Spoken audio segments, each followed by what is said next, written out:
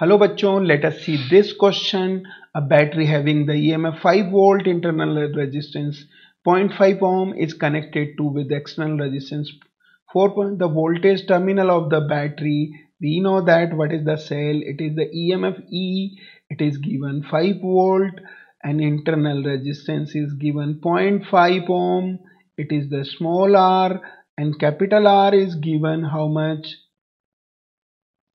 It is the 4.5 ohm.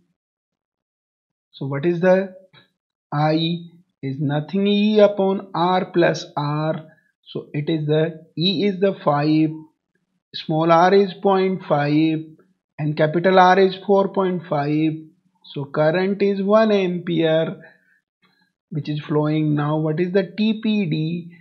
E minus IR. So E is given 5. E is given 5 minus I is nothing. How much? 1 ampere and small r is 0.5.